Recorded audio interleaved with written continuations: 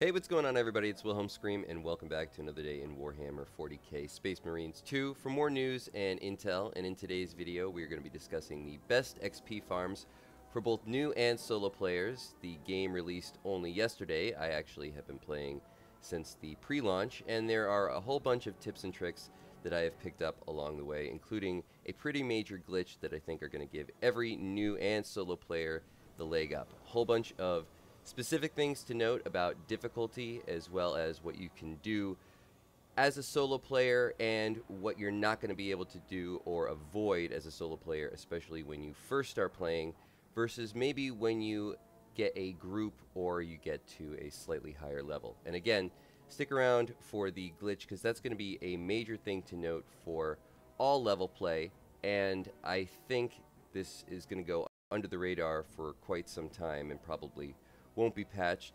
So, let's just hope that the devs don't catch on too quickly, but it is a fairly small thing, but it can actually help out quite a bit. There's also a few different things I wanted to note as far as how to actually just maneuver in the game that I think will be very helpful, and some things that you wouldn't know as you were first starting off, or even if you've been playing for about a day or so. If you enjoyed this video, please remember to like, comment, and subscribe to the YouTube channel, and turn on the bell to post notifications so you never miss out on any future Warhammer 40k Space Marines 2 content like this. You can also follow me on Instagram or Twitter. They'll be linked in the description box down below. Any of those things also enter you into any future giveaways on this YouTube channel. We do one every 1,000 subscribers, so you never want to miss out. We're almost to 82,000. And of course, when and if we reach 100,000 subscribers on the YouTube channel, we'll be giving away an Xbox or PlayStation or a video card if you play on PC. So now, as far as XP farming goes for solo and new players, or really any player, I think, though you can really scale this up as you get further along in the game, is to do either the second or fourth missions. Now, these are, of course, after you've done the campaign and you're just starting to try to level up your different classes in the PvE playlist. The reason for doing those two specific missions is they're really fast. That's bottom line. I actually find that the second mission is the quickest, and I would do these at either the lowest level difficulty or the second to lowest level difficulty.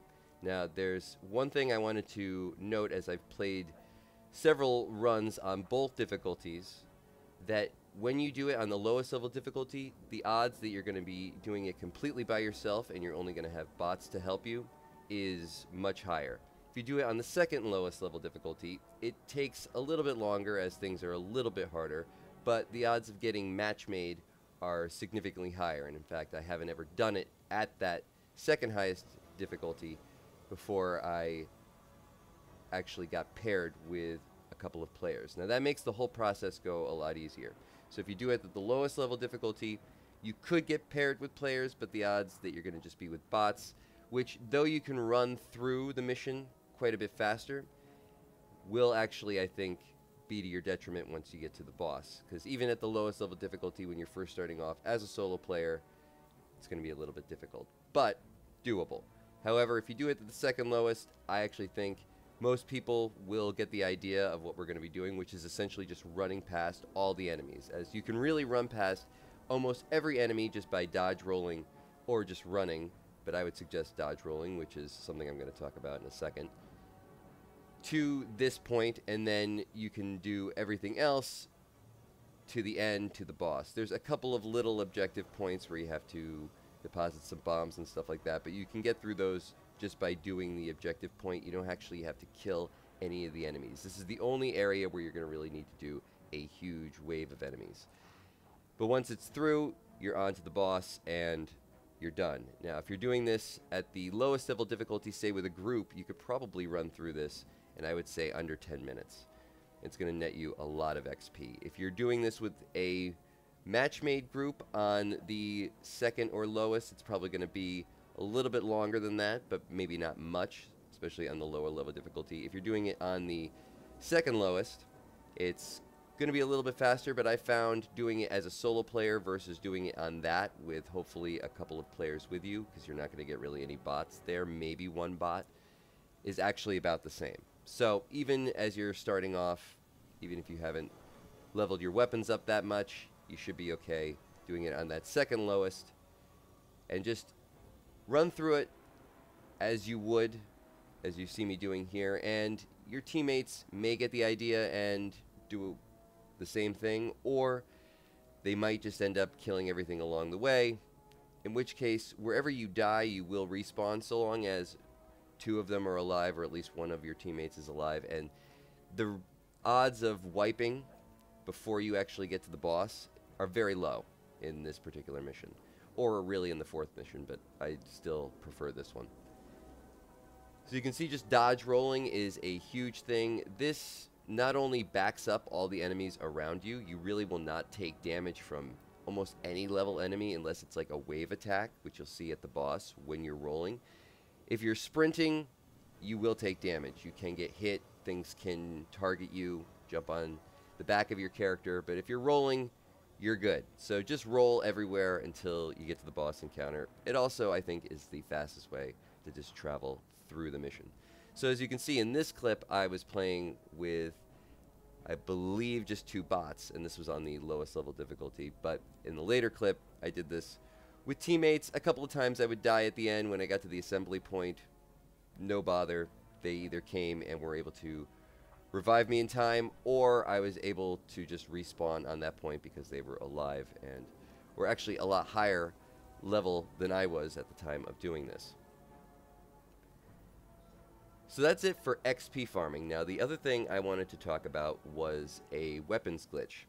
Now as you're going to be going through these missions, you're going to be leveling up your weapons. Now there's different things for PvP and PvE. PvE, it's going to be things that actually make the weapon more deadly and make it stronger, increase your survivability on your character, but the weapons essentially have a skill tree the exact same way as your character does. For anybody who's watching my channel from Destiny 2, it's pretty much the exact same thing that we're used to. Maybe just a little bit more in depth, and you have to unlock. It's only one skill tree on 3 different types of weapons for each slot, but overall gives you a good bunch of options. But the thing that you want to note is the Adamant Restoration perk. Now this specific perk, when you get to under 30% health, essentially gives you almost all your ammo back. Now you can just kind of glitch that out by, if you're under 30%, you can just swap weapons after you fire, and it will always give you your ammo back.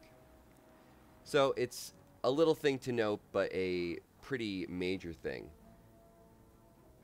So you can even self-damage and get your weapons back. So long as you just switch weapons, you will get all the ammo back for that weapon.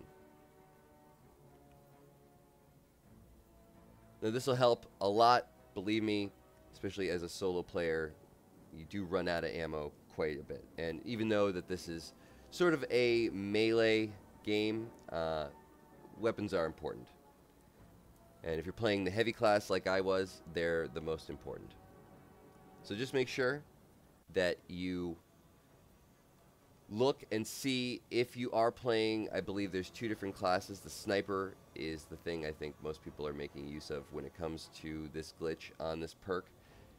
That it does have, if you're picking either the sniper or the heavy, that particular weapon that you're using has that perk on it, because not all of them do. I believe it's 1 for the sniper and 2 different ones for the heavy. The last thing I wanted to discuss as far as combat was concerned, that's a bit of a cheese when fighting not only the big enemies but also large waves of the small ones, is the guard effect. Now, you will get all these prompts that tell you when to guard in order to do a cool animation on both the smaller enemies as well as the bigger ones. And in the case of the bigger ones, you actually need to do it in order to prevent getting hit really hard by them. But you don't have to wait for that to happen. You don't need to wait for the prompt in order to do a guard. And in many cases, actually just doing a guard and a roll will clear a whole bunch of enemies in your vicinity. Maybe not killing them, but at least pushing them very far away from you. This gives you sort of a go-to AoE ability at any time.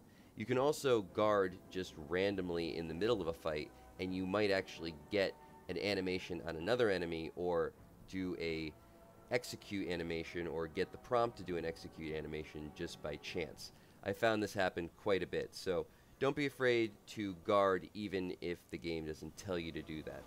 And lastly, for anybody looking for all the Armory data locations, I'm going to have a link to a website that has them all in the description box down below, so don't be afraid to check that out at your leisure. And that is going to conclude all the information for today's video. Hopefully you found something in this video helpful. Please remember to like, comment, and subscribe to the channel, as I said before. If you've watched till this point in the video, you can also leave a hashtag Space Marines in the comments section for another entry into the next giveaway that I discussed at the beginning. For this video, remember I do a secret hashtag on all videos, so if you haven't done this on a previous piece of content on this channel, you can always go back, check out another video, and of course, do it again. And once more, I'm Wilhelm Scream, and of course, we will see you next time.